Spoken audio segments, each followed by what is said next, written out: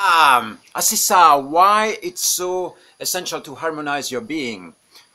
I'm still, re-engaging here into the idea of galactivation, right? The idea that you have force at play which are really sponsoring human evolution, and in this process of sponsoring human evolution, there is lots of energy that is coming into our system.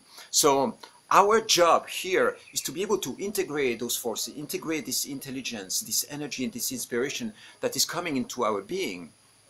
And to do that, we need to be able to circulate energy to enter into a flow, which is a flow of harmonization. You see the idea of love, right? The idea of openness. The idea of love is the idea of connection and unification. The idea of hatred is the idea of separation. So when there is friction, there is friction between entities, friction between different parts of your being, what tends to happen is that this friction creates a fire, and at a certain moment it creates pain. So you have pain because there is friction and because there is separation. So what we need to do in the process of integrating cosmic, galactic energies, integrating the spirit, is creating bridges of energy, harmonizing and circulating energy where it's not circulating. If you have two beings who are there in hatred, holding the hatred and holding the lack of communication, the lack of exchange, the lack of love towards each other, what's going to happen is that this tension is going to be sustained. And imagine now that there is empowerment, that there is energy coming into those two entities which are ready to fight.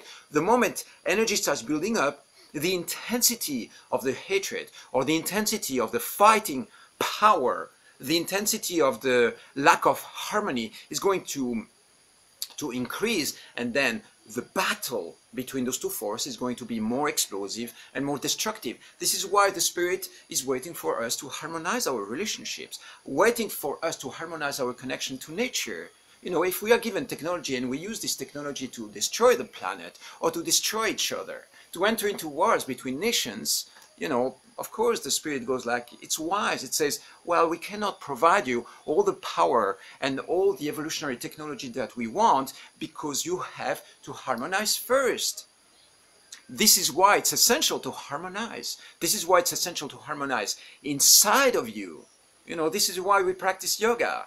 You think that yoga is just like a nice physical discipline? No, it's a discipline, or it's a set of techniques. Physical yoga, hatha yoga, it's there to harmonize our beings, to be able to take more flow, to be able to take more energy, so that the bliss saturation level doesn't break you.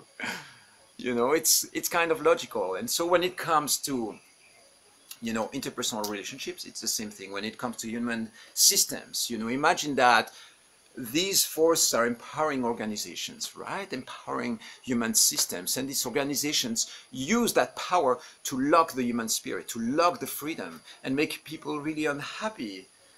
These forces cannot empower, they cannot, increase the energy of these systems. First, we need to harmonize. We need to do our part to harmonize absolutely everything that is happening on this planet, and human cruelty towards animals, towards nature, the destruction or the use of technology to create wars and all this stuff, and the ongoing conflicts, the ongoing dissonances in families and couples, the education system that limits the human spirit, or the free thinking process. There is a lot of dissonance that is happening on the planet, and we are doing really well with trying to harmonize all that. It's not that we are not functioning well as human race. We are functioning. There is lots of things that function really well, but we can do better and keep on moving into this direction of harmonization. This is a call, it's something that I feel that there are forces out there which are ready to engage, but we need to get our shit together as a human race, individually and as a human race as well. I hope that makes sense. We're in for a great adventure for the next few million years, but let's move forward, right? Let's do something about this. I love you.